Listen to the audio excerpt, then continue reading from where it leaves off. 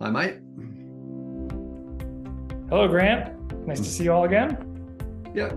So last week we talked about stats, comms, and feedback, and we talked about working with feedback. And we said we're going to look at what's the feedback escalation look like. So what I was describing last week was when a customer service manager or receptionist or whoever is handling the day-to-day of Affinity OS gets some feedback, and that feedback's simple. It's great. They can respond, appreciate, or give the answer that the member's looking for. But when it is needing to be escalated to a manager, that's a process, and it's a really simple process. And Andrew's going to share his screen and show you how to do that. Yes, let's take a look at some feedback. We'll take a look at, there was a piece of feedback last week that we were talking about around a member, Sinead, and her response was overwhelmingly negative, although we did notice that she was satisfied with her cleanliness and certainly with the value of her membership in using the training studio. So she's really trying to help us out, and we need to put her in touch with the manager of that club. So this is really easy to do in platform. I simply need to open this response by using the view full response, and I get this pop-out window now. So up here, I can assign this alert to a team member.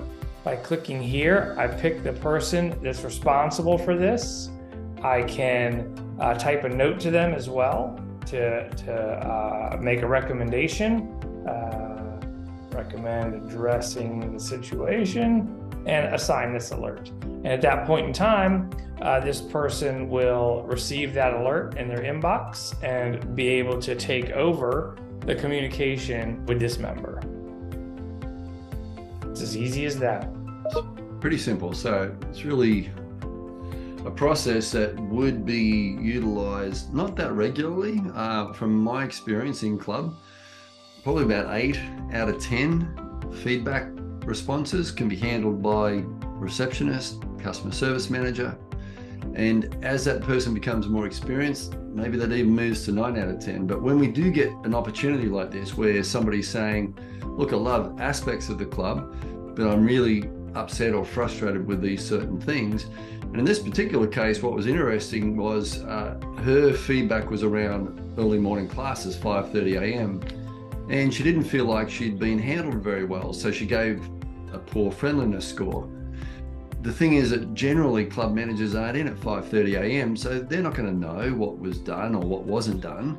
And Affinity OS allows that insight into what's happening at those shoulder periods when a club manager is not normally in club. Andrew, anything you want to add to this, mate? No, I think that's a great description of using this feedback to identify the situation that she's having, which is that it's in shoulder times. It's not in your prime time.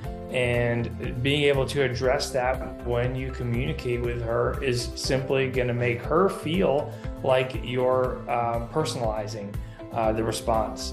And that's going to go a long way to building a relationship, which will increase retention. And also have her improve her member likelihood to recommend or her net promoter score, and hopefully get more people into the club by referral. Absolutely. And one other side effect here, if you will, is she's actually in touch with the club manager then, which normally, again, wouldn't happen because she's an early morning member. So next week, we might cover a little bit more of the bubble up. So we might look at some trends. So what happens when we get this feedback? Where does it go? And how do we look at that information and how do we leverage it? So we might do trends next week.